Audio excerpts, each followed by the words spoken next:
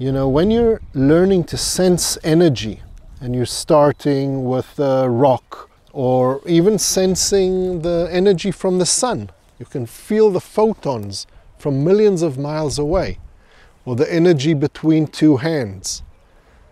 It's a matter of building up the ability to sense, and then later you can use it to sense other people's aura, or to sense a tree or a plant.